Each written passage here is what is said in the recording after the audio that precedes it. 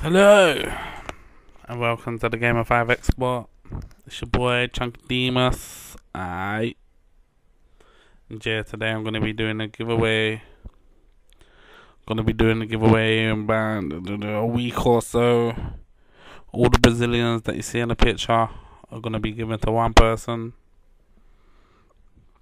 and also I've got around 100 and something thousand coins that I'll be doing another giveaway to someone else. I don't know whether to do them both in this video, so comment whether you want the players or the coins. Obviously most of you probably want the coins, but hey, don't bother me, do what you want.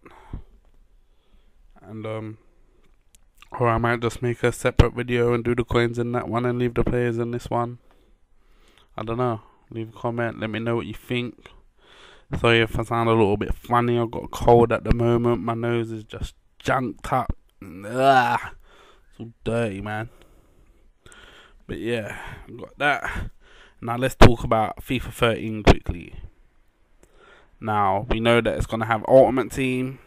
We know that there's another Ultimate Edition.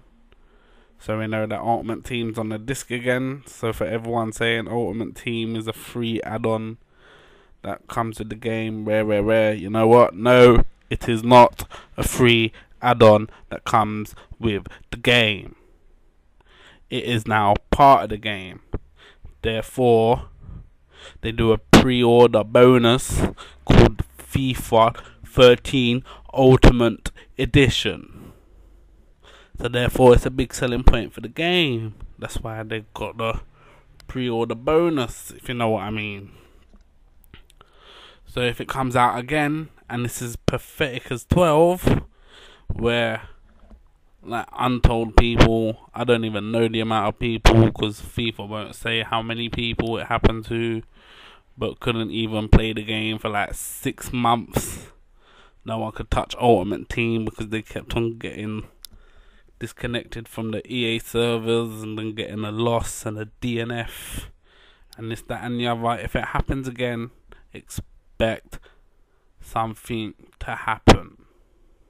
You're not getting away with it this year, and I can guarantee you that, because I'm buying the Ultimate Edition again for the second time. And now this time, if I can't play the game from the start, expect harassment. Really, I ain't even letting you go down like that and get away with all that again, because that is just stupid. And it don't look like there's gonna be as many rare players in this one, so the trading might be a little bit different. It might change it completely.